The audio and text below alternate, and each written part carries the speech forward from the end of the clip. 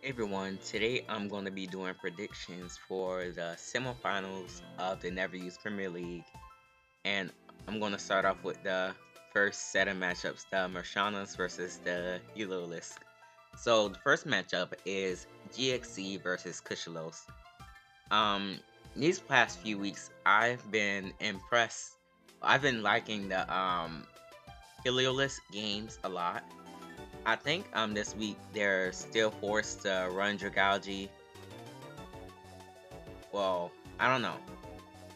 Pensionator didn't like specify um whether this is Dragalge meta in the last 2 weeks or it's a completely new meta, you know, in the last 2 weeks. But I've been really impressed with how the helo lists have been building.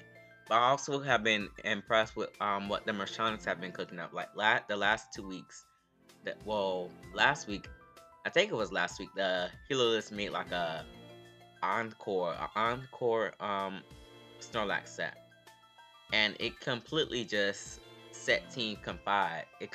Like it was Kushalos versus Confide, and that Snorlax pretty much just won the matchup. So Encore Snorlax, and they brought Protect Snorlax last week, and Encore Snorlax is a nice substitute Dragalge counter. However, I've seen the Marshanas bring Savali Steel before, and Savali Steel, it was like a sword stance, multi-attack, rest, and sleep talk, Savali Steel. So both teams are capable of creating, anti-text or text against the meta. But in terms of GXC and Kushalos, I'm gonna go with Kushalos because I think Kushalos is trying to pick up on. Well, recently I just been liking up how he's been performing recently. I think GXC. I don't think GXC. This is GXC's first like Premier League, and Kushalos has been in like the past two Premier Leagues. Like only thing I've been seeing was like improvement from Kushalos. Like their first Never Used Premier League tour, I seen Kushalos in. They went negative. The snake draft, I think they went like 3 to 4 or even. So, and now I just feel like they're just improving their performance every team tour, and they're just trying to win this team tour. So I'm going to go with Kushlos. I've just been really impressed with what the Pillars have been bringing. Well, what Kushlos has brought the past 2 weeks. Confide versus Total Doggo. I think Confide is obviously the better player. Total Doggo could build some creative stuff to throw Confide off guard. Confide is a never used. He won circuit, the never used circuit before, so I am gonna vote Confide here. I think Confide can build some good stuff also, and Confide is pretty flexible in terms of. I think they play SS and SM, so I'm just gonna go with Confide. Confide has way more team tour experience than Turtle Doggo, and I think they could make more aggressive plays or even just the right plays during the game. And plus, this is semifinal, so Confide is going to take this a little more seriously. OVB versus PDT. Still mad because I missed my head smash against PDT. So but based off that game, I haven't been watching PDT that much, but I don't think they've been in SS consistently every single week.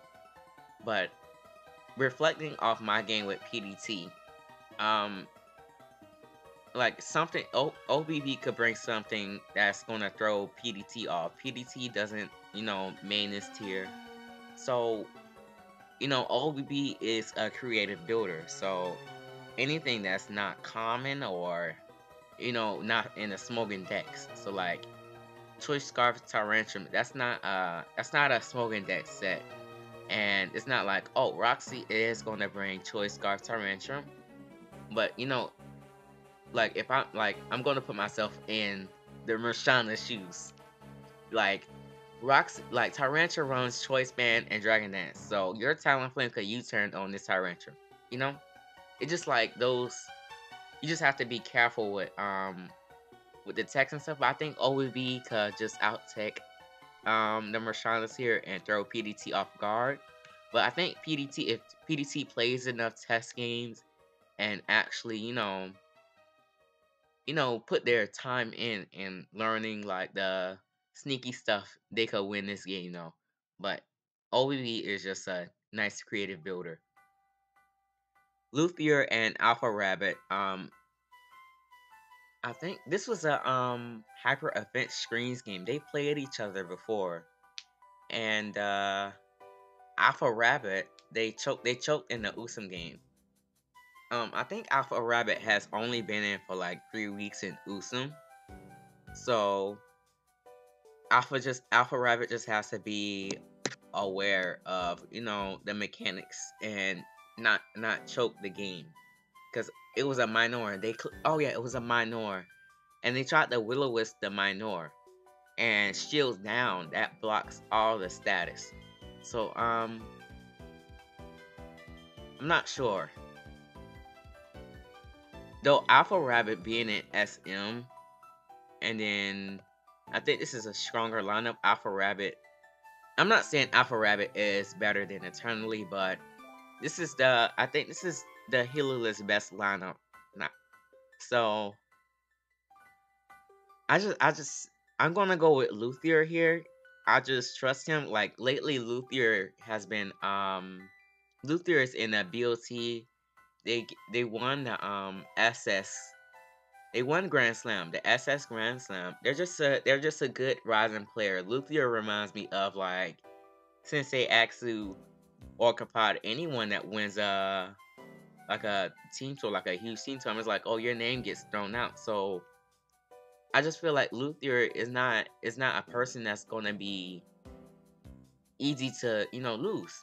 Like you can't just say, okay, let's throw this together and yeah, this set seems Luthier. Like Luthier can find a way to win the game. But this is gonna be a close one regardless. Alpha Rabbit is a good player after all, but Luthier has been in weeks consistently, back to back to back to back. So I'm gonna go with Luthier here.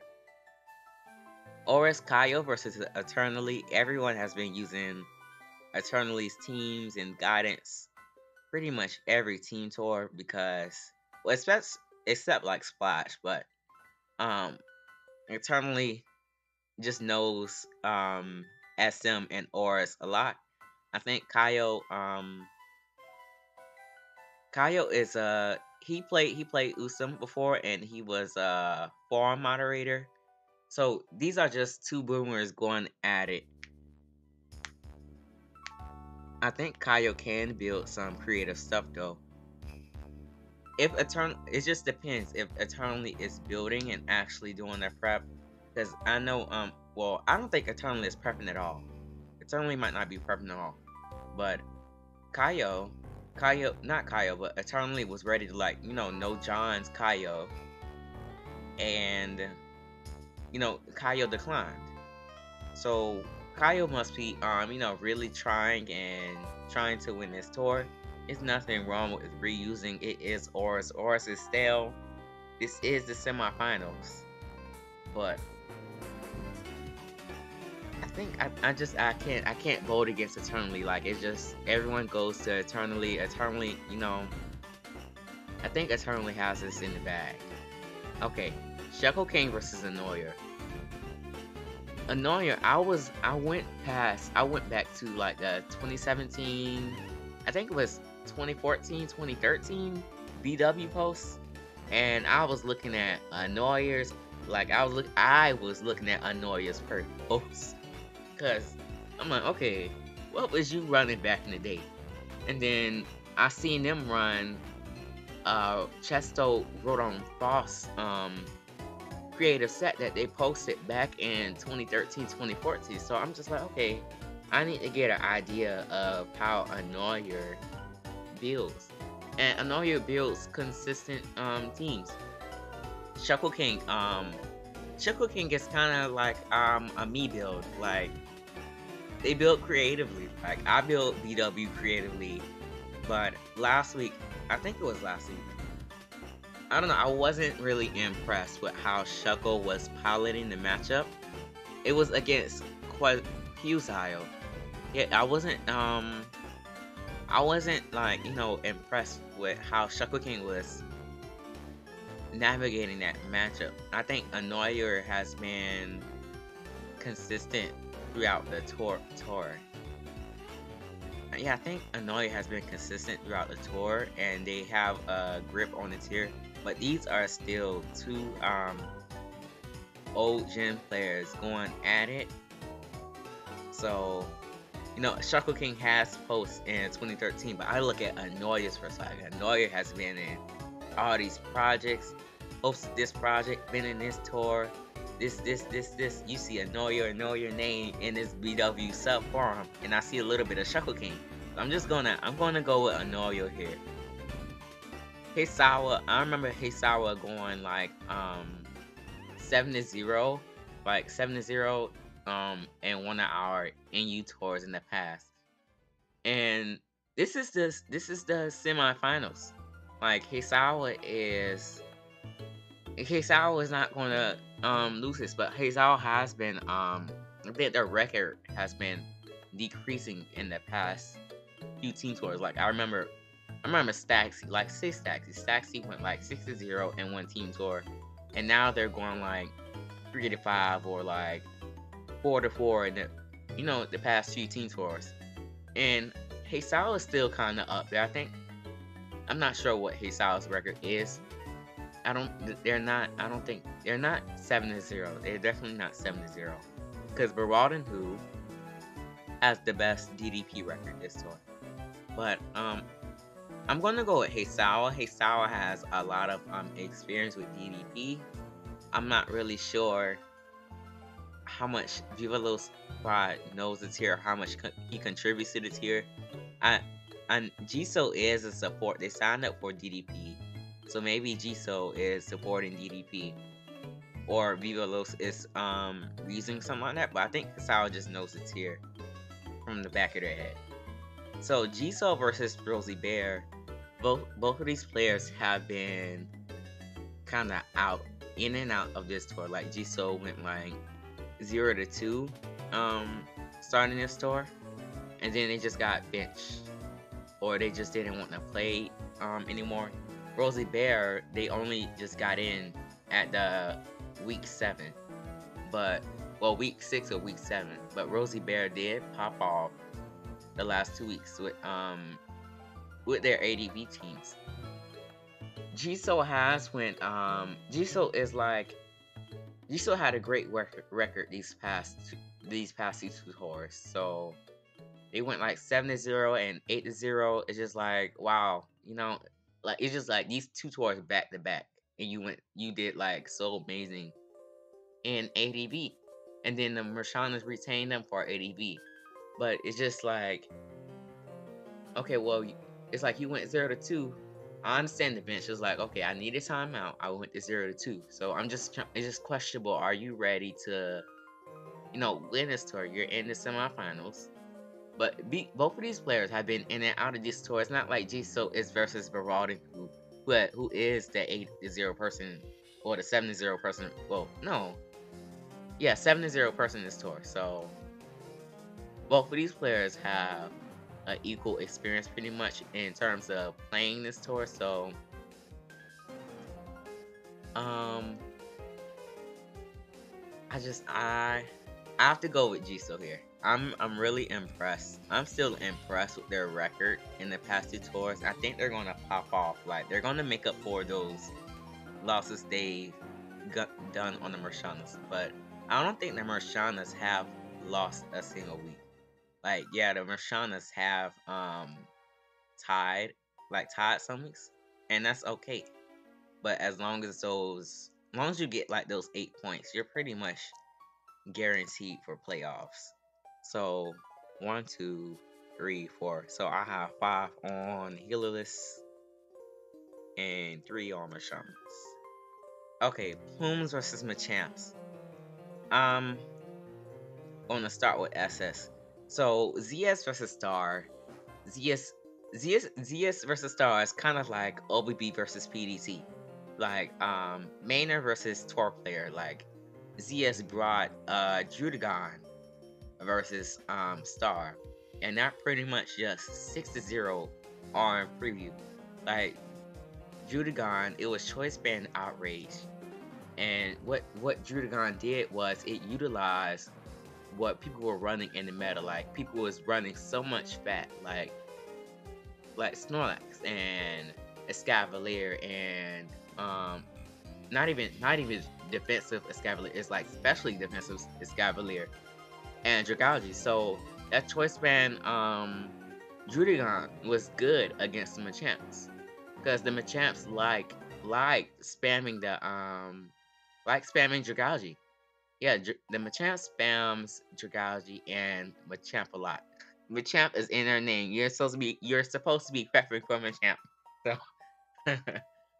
but yeah, ZS had brought choice band Judagon, but Star, I feel like Star is going to be a little bit more committed to winning, and they're probably Star. I'm so mad because Star got lucked in the big tour, and then they just dead gamed against Confide, and that's okay. That is okay.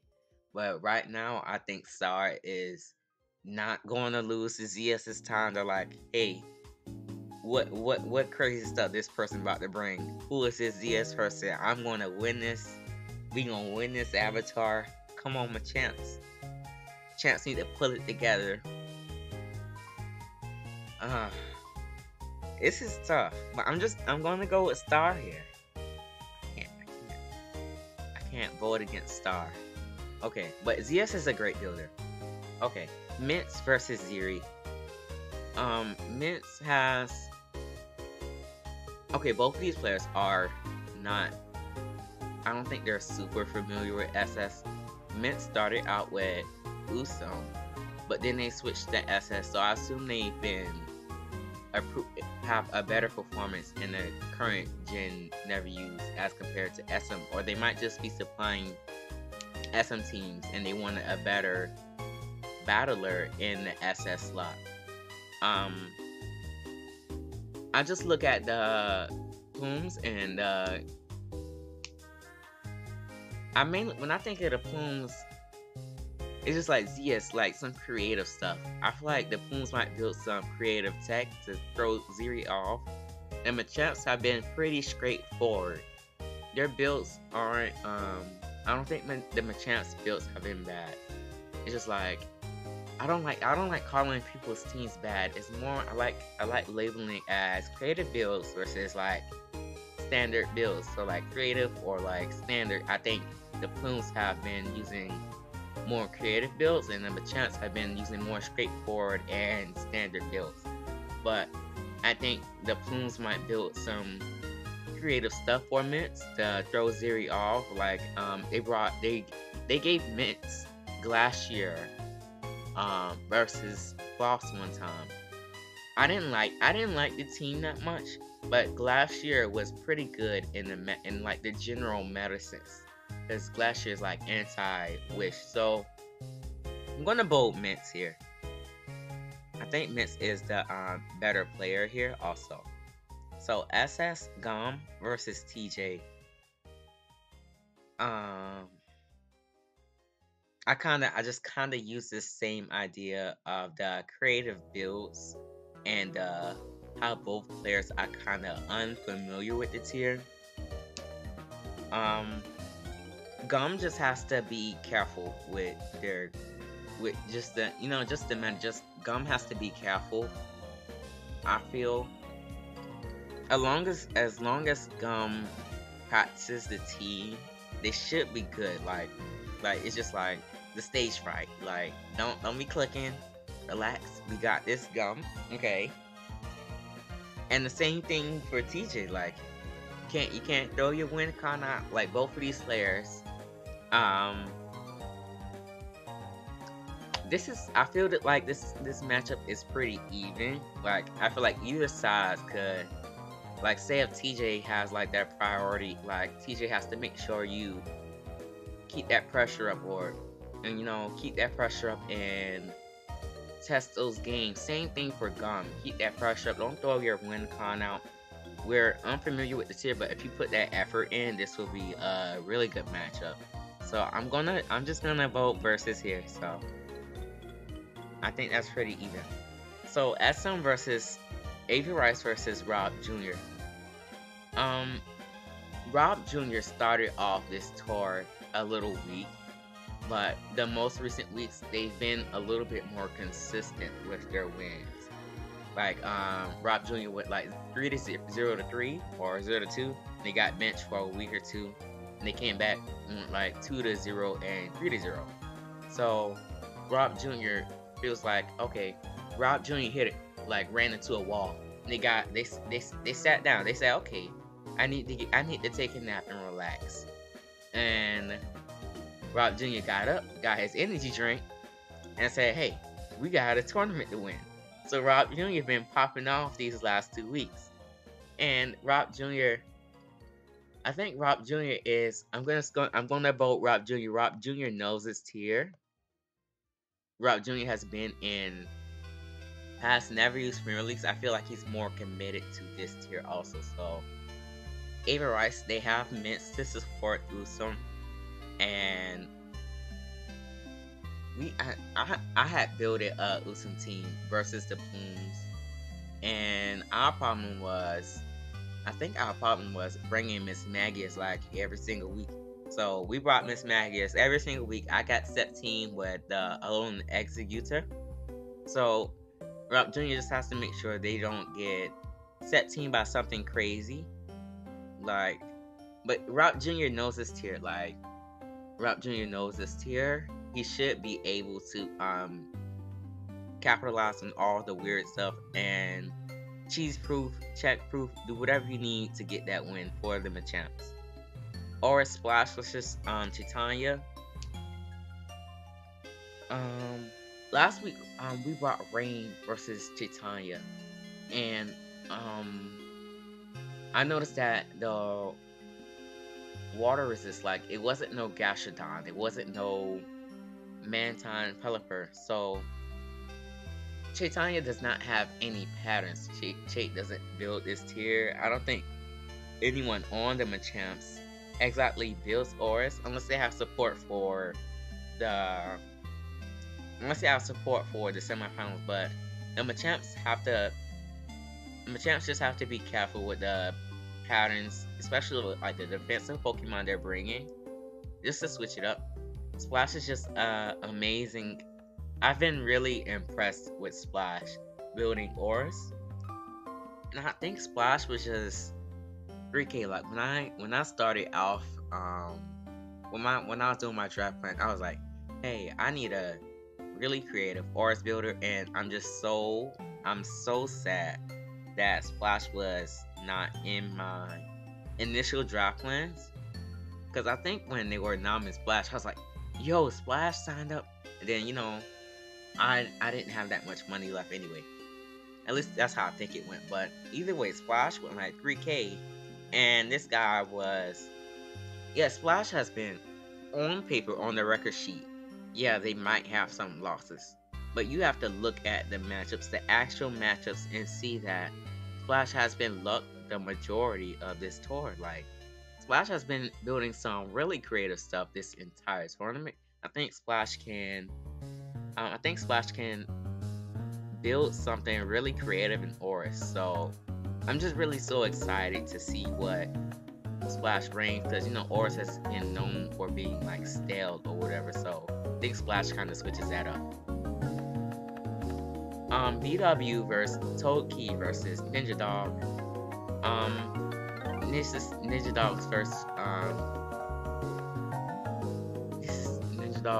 BW NU tour, I think. Well, okay, it might not be his first, but the first this year, first in the past 1 or 2 years. So they're against Toki. Toki is not a boomer in his tier, but Toki is confident. Toki was just randomly drafted for BW in NU Snake draft, and they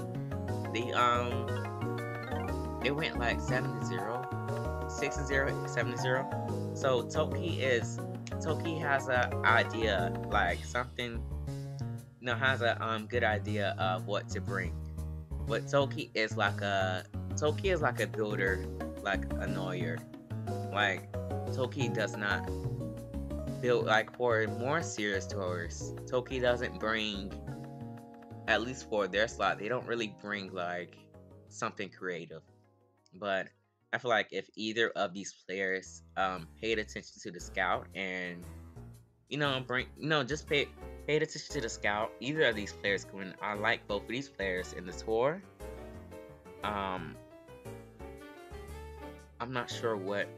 I don't think Toki has been in BW every single week, but Ninja Dog has. So the Machamps have I don't think the Machamps have been building BW teams. Like I don't think they're focusing hard on the BW, and that's going to be their mistake if not they're not focusing on the BW like any other slot. Because Toki is probably like if anything, the only slot the Plumes might reuse in is the Usum slot. Yeah, that's the only slot they might reuse in. But in terms of BW, I'm pretty sure Toki is building. This is the semifinals, and the Machamps can't just reuse something simple that's straightforward. So I'm gonna go with Toki here. I think they could build some really cool stuff, some really anti-Ninja Dog stuff. They voted for me last week. I wanted to bring my team. Not gonna reveal what I was gonna bring, but I trust Toki here. Alright, Broadenhu. Broadenhu is like 6-0 the best DDPer in this tournament. Broadenhu was going to be super expensive. I knew that, and I'm sorry I didn't get you, at first. But they went for it wasn't even that expensive. I could have invested in that Roxy. But Broadenhu knows this tier. I don't think TLENet builds. Because someone said that TLENet has been reusing DDP teams. So, but Broadenhu has like a amazing DDP record and has wins on a lot of the DDP names. So Broadenhu is obviously the best DDPer in the tour. Zelo has been good in ADV, I think, recently.